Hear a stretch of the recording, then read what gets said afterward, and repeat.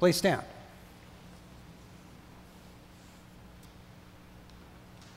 The grace of our Lord Jesus Christ and the love of God and the fellowship of the Holy Spirit be with you.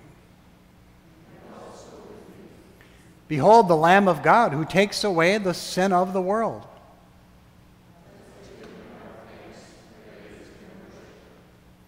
The Son of Man did not come to be served, but to serve.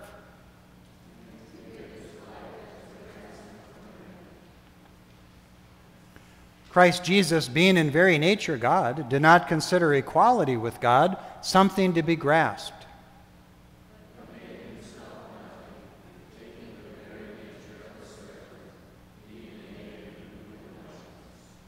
And being found in appearance as a man, he humbled himself.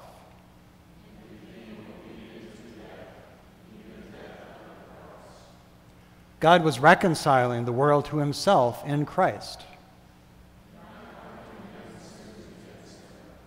God made him who had no sin to be sin for us.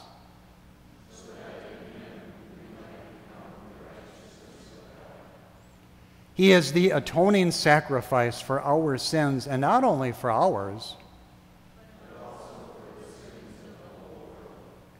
Christ died for sins once for all.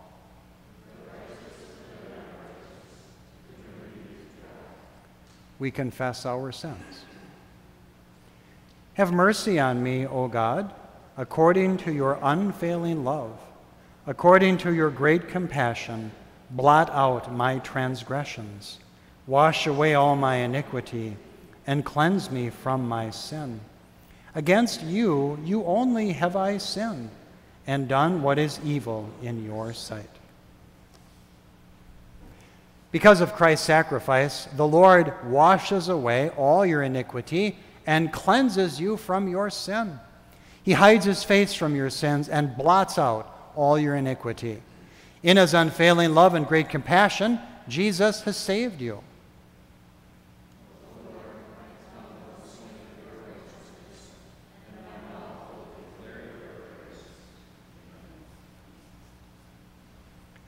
Loving and kind Savior, accept the worship we offer to you. Turn our minds and hearts to your word. Build up our trust in you who suffered and died in our place. In your name we pray.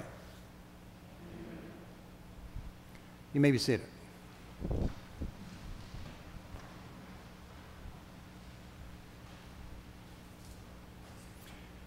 We listen to the third part of the Passion history according to the Gospel of Mark.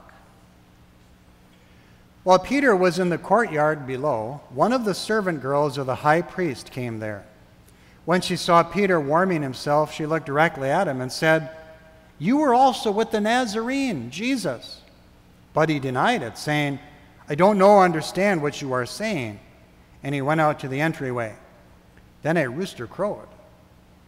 When the servant girl saw him once more, she began to tell those standing there, "This is one of them." But again he denied it.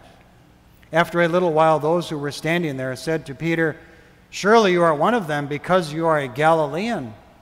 But he began to curse and to swear, "I do not know this man you are talking about." Just then the rooster crowed for the second time.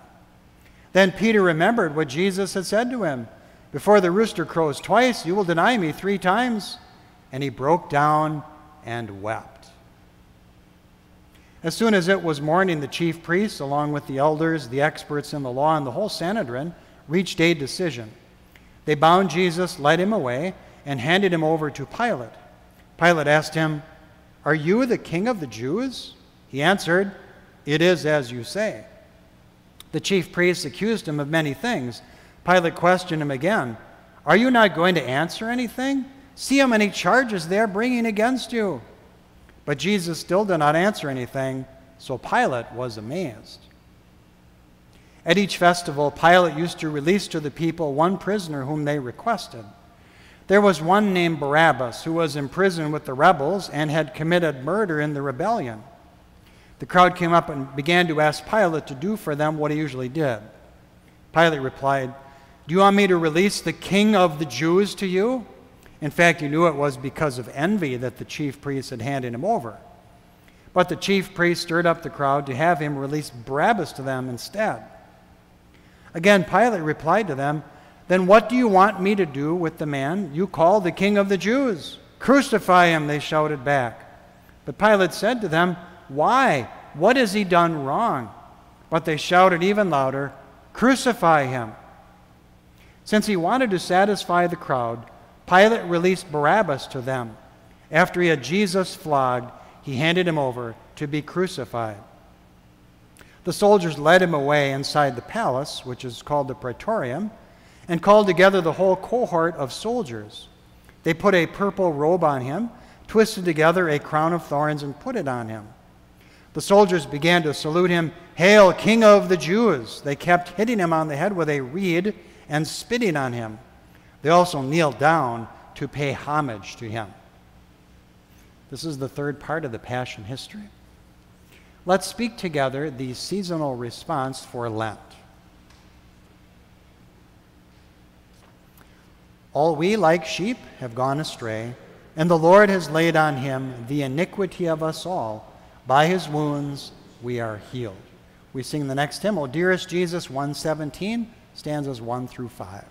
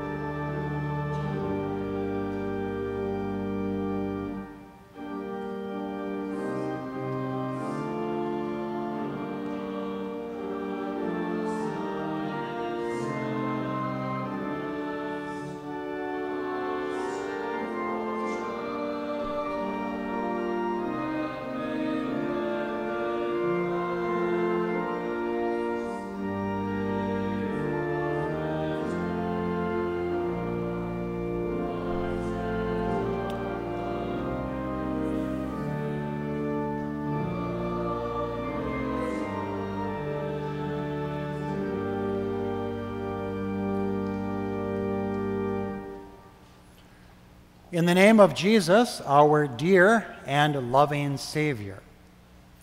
Dear Christian friends, for our midweek Lenten services, we have been turning to God's Word for Old Testament pictures of Jesus' passion. This evening, we are going to meditate on Psalm 22. You will find the whole psalm printed out on the ivory-colored half-sheet in your service folder, broken down by the sections that I'll be reading throughout the sermon. You may have this in front of you if you wish to follow along while I read those sections. Psalm 22 is a vivid portrayal of Jesus' passion on the cross. Have you ever wondered what was on Jesus' heart while he was suffering there on the cross? The Passion history records for us the 7 statements that Jesus spoke, so we know what he said, but what was on his heart during that time? This Old Testament picture of Jesus' passion allows us a window into his heart during his passion on the cross. In these words from the Psalms, Jesus reveals his severe agony and also his deep trust. The psalm begins, my God, why have you forsaken me? Why are you so far from saving me, so far from the words of my groaning? Oh my God, I cry out by day, but you do not answer, by night, and am not silent. The speaker felt forsaken by God. The author of this psalm was David, shepherd, later king over Israel. David may have very well had times in his life when he felt abandoned by the Lord. After he was anointed king and before he in fact became king, he was hunted by King Saul for many years. Maybe he felt abandoned then. After he was king for a long time, one of his sons, Absalom, rebelled against him, and David had to flee Jerusalem. Maybe he felt forsaken then too. You recognize these words, though, as words spoken by Jesus on the cross. That first line, one of Jesus' statements while he agonized on the cross. Whatever level of suffering that David experienced, which may have made him feel like he was forsaken by God, all of that was only a small foreshadowing of Jesus' severe agony when he was crucified. Really, it's Jesus himself speaking through David in Psalm 22. Jesus was forsaken by his heavenly Father. He did that for us. Every one of us admits before God that we deserve to be forsaken by God. Sin is rebellion against God. Sin is lawlessness against God. Daily we sin. The just, holy, and righteous God has every right to send every sinner to hell, to be forsaken by him forever. But Jesus chose to experience that state of being forsaken by God for us. That had to have been the most severe agony that he experienced. Jesus the Son, his Father, God the Father, had a close relationship, the closest and most perfect relationship from all of eternity. Then that relationship on the cross was severed when Jesus bore our sin. It even seemed like Jesus' prayers went unanswered. He was forsaken, abandoned by his Father as he carried our sin. Because he did. We've been restored to God. Because we are not guilty of sin on account of what Christ experienced, we have peace with God, the Scriptures teach us. In Christ and through faith in him, we may approach God with freedom and confidence. We are not forsaken by God now. We will never be forsaken by God because Jesus endured that severe agony of being abandoned by God during his passion on the cross. In his heart, Jesus then goes from agony to deep trust, starting at verse 3. Yet you are enthroned as the Holy One. You are the praise of Israel. In you our fathers put their trust. They trusted and you delivered them. They cried to you and were saved. In you they trusted and were not disappointed. While Jesus was in agony on the cross, he recalled God's faithfulness in the past. The fathers, Jesus says, trusted in you. The fathers were believers from long ago, during the Old Testament era. They trusted in the Lord, and he delivered them. Let's take a few examples. The Israelites were trapped at the Red Sea with the armies of Egypt boring down on them. It looked like they were lost. They cried out to God for help. The Lord opened up the Red Sea. They crossed through on dry land. The armies of the Egyptians went into the Red Sea. The waters came back and destroyed them all. They trusted in the Lord and were rescued. At another time in Israel's history, it looked like the nation was facing calamity and disaster. The army of the Assyrians was at the gates of Jerusalem, ready to take the city. King Hezekiah prayed to the Lord. He trusted in God. He asked for deliverance. God sent an angel that killed almost all the soldiers in the Assyrian army. They were delivered. Or remember Daniel in the lion's den, put there because he prayed to God and not to the king. He went to God in his trust, prayed for deliverance. God closed the mouths of the lions and rescued Daniel. As Jesus was agonizing on the cross, he recalled how God in the past always came to the aid of his people as they prayed to him in distress. And Jesus found comfort and hope in what God had done in the past. He delivered the fathers. He would also deliver Jesus. God does not disappoint those who trust in him. We take comfort from that fact too. No matter what situation we're in, no matter what kinds of hardships we are confronting, we simply trust in God and have the confidence he will rescue and deliver us because he never disappoints those who trust in him. Jesus, again in the psalm, expresses his severe agony, starting at verse 6. But I am a worm and not a man, scorned by men and despised by the people. All who see me mock me. They hurl insults, shaking their heads. He trusts in the Lord. Let the Lord rescue him. Let him deliver him, since he delights in him. Another part of Jesus' agony was being scorned and despised. You have that image in your mind of Jesus on the cross with all the people around him mocking him and scorning him and despising him. His fellow Jews, the priests, the Roman soldiers, even the criminals on each side. At one point, both were hurling insults at Jesus. They brought into question his relationship with his heavenly Father. Jesus spoke about his trust in his Father. He said, I and the Father are one. He put into practice his trust in his heavenly Father. But there at the cross, Jesus' enemies said in a challenging and mocking way, well, why don't you trust in him now? Maybe he'll come and rescue you and deliver you. Such mockery and abuse heaped on Jesus. It was all blasphemy against Christ and against God.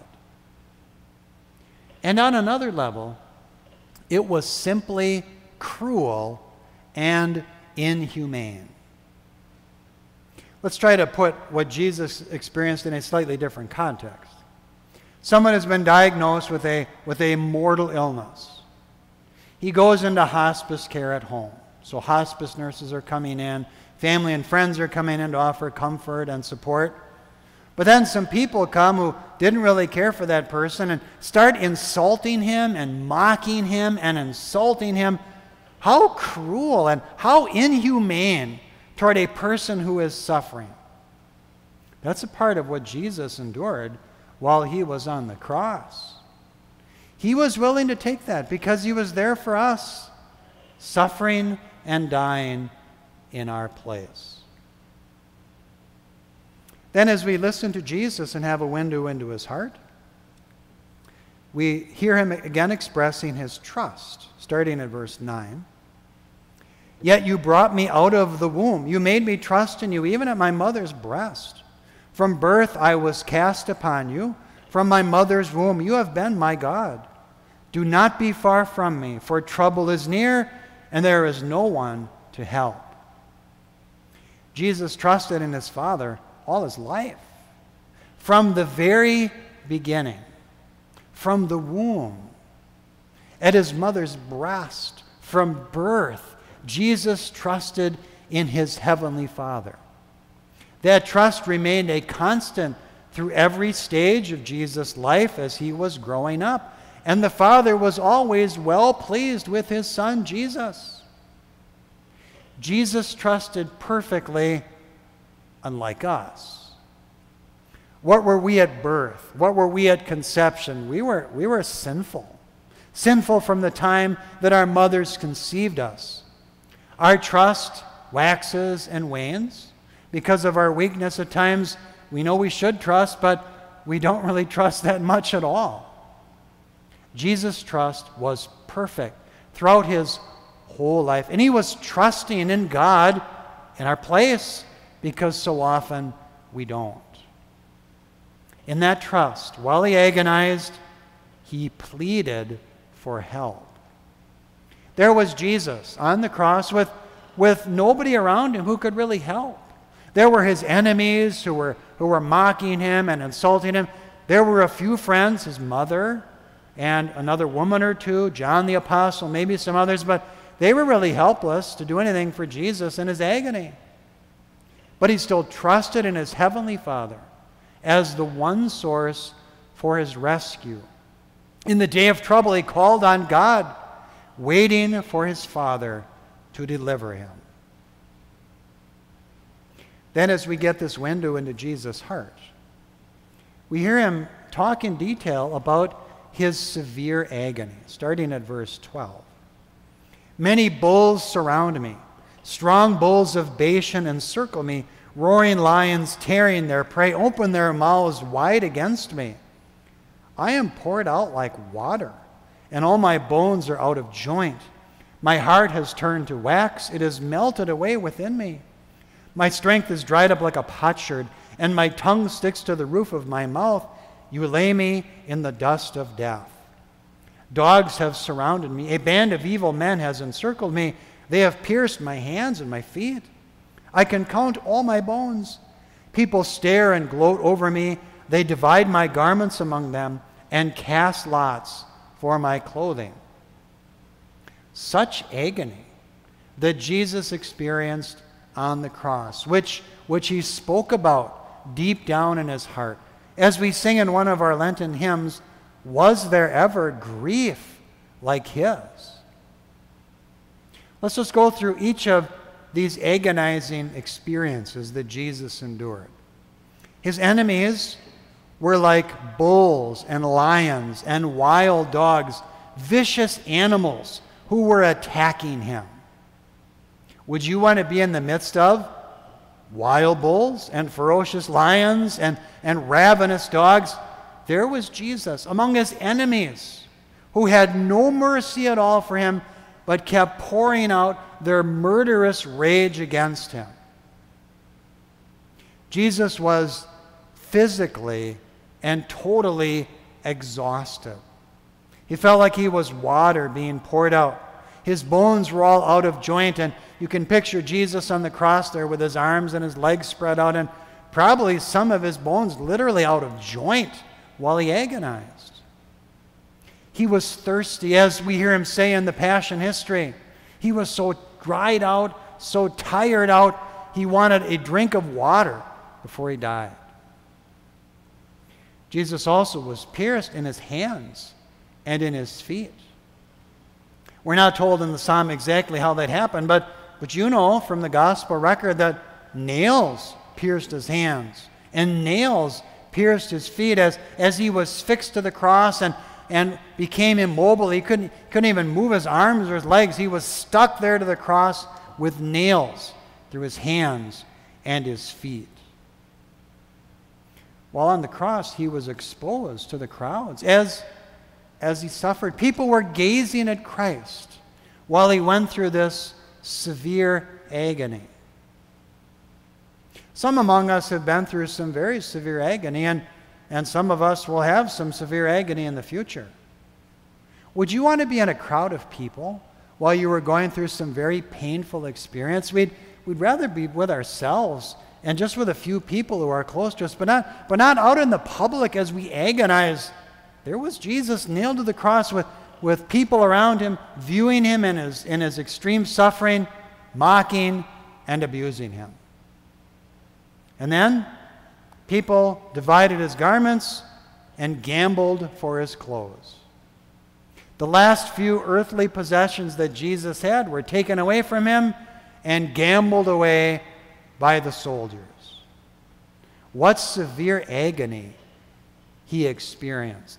Jesus was willing to go all that way for us. He went the extra mile and way beyond the extra mile in order to rescue us.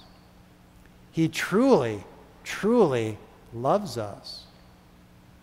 Whenever we might have some doubts about God's love, one place to go in the Scriptures is right here in Psalm 22, where we are given this window into Jesus' heart, and just take some time to meditate on our Lord's description of what he suffered for us because of his great love for you and me. And let's take one other really brief lesson from this part of Psalm 22. So much that Jesus went through when he was crucified was predicted in great detail right here in this psalm. God's word is definitely true. It's proven as prophecy was fulfilled. We can trust God's word with all our hearts. As we approach the end of the psalm, we hear more expressions of the Lord's trust, starting at verse 19. But you, O Lord, be not far off. O my strength, come quickly to help me. Deliver my life from the sword, my precious life from the power of the dogs. Rescue me from the mouth of the lion. Save me from the horns of the wild oxen. I will declare your name to my brothers. In the congregation I will praise you. You who fear the Lord, praise him. All you descendants of Jacob, honor him. Revere him, all you descendants of Israel. For he has not despised or disdained the suffering of the afflicted one. He has not hidden his face from him, but has listened to his cry for help. As Jesus was agonizing, he kept pleading with his heavenly Father. He did not give up. He did not quit. He saw the goal ahead of him to be accomplished through his sufferings, the goal of rescuing from sin, death, and the power of the devil. So he endured and he persisted, and finally, he was delivered. God the Father strengthened and sustained Jesus throughout all of his agony, so then, of his own accord, he could lay down his life. Nobody took it from him, but he laid it down by his own choice for us after he paid the full price of our sins. And then he was fully vindicated, fully rescued by his heavenly Father when he was raised from the dead. His body was not abandoned to the grave, but God the Father raised him on the third day. Jesus trusted in him, and he was delivered. God has listened to my cry for help. Jesus urges us then to keep praising the Lord. He raised up his servant Jesus. After Christ agonized in our place, we are forgiven, we are saved. Let's keep praising Christ for what he endured. Let's keep praising him for his perfect trust while he suffered on the cross. And then finally, in the last section of the psalm, we hear more declarations from Jesus of his joy over God's deliverance and his promises to us who trust in him. Starting at verse 25 and reading to the end of the psalm. From you comes the theme of my praise in the great assembly. Before those who fear you will I fulfill my vows. The poor will eat and be satisfied. They who seek the Lord will praise him. May your hearts live forever. All the ends of the earth will remember and turn to the Lord, and all the families of the nations will bow down before him. For dominion belongs to the Lord, and he rules over the nations. All the rich of the earth will feast and worship. All who go down to the dust will kneel before him, those who cannot keep themselves alive. Posterity will serve him. Future generations will be told about the Lord. They will proclaim his righteousness to a people yet unborn, for he has done it. So ends this Old Testament picture of our Savior's passion. A glimpse given to us into the heart of our Savior while he suffered, showing his severe agony and his perfect trust. He was delivered, and so we are saved. Amen. Please stand. Let's pray.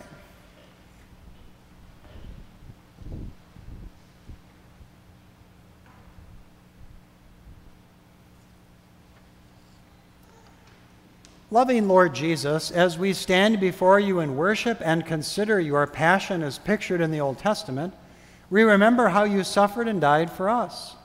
You gave your innocent life into death, and death on a cross, for us and for all sinners.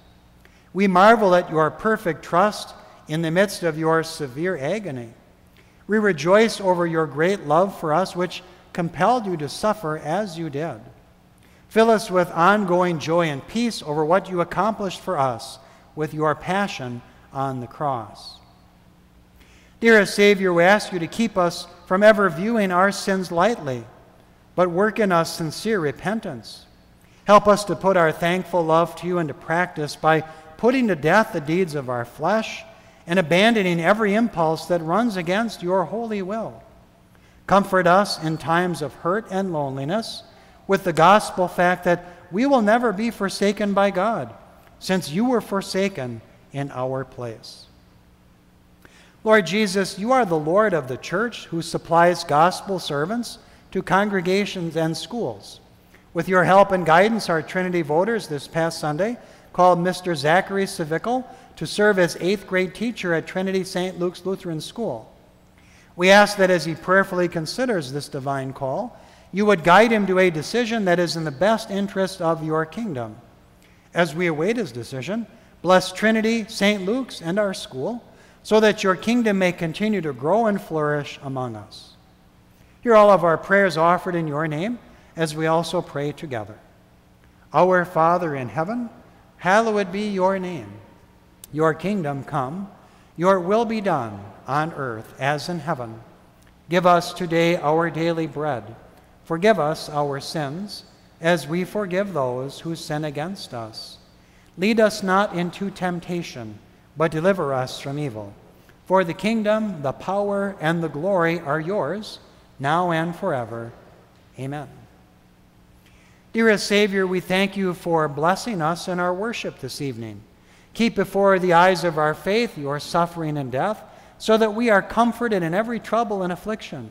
We ask you to sustain us through your words of comfort and peace. The Lord bless you and keep you. The Lord make his face shine on you and be gracious to you. The Lord look on you with favor and give you peace. You may be seated for our closing hymn.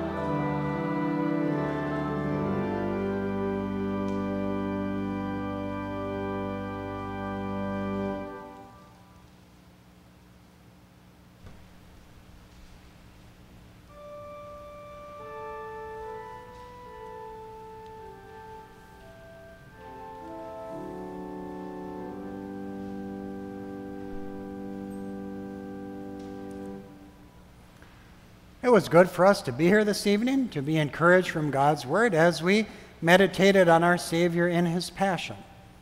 Just a reminder, we have one more midweek Lenten service less. That's next Wednesday. We're having 5 this year because 2 weeks from today, we will return to our regular schedule with one evening service at 6:30. That will be the Wednesday before Palm Sunday. So we will mark Palm Sunday on that Wednesday, and then also on the Sunday itself. So next Wednesday, our last midweek Lenten service, 3:30 and 6:30.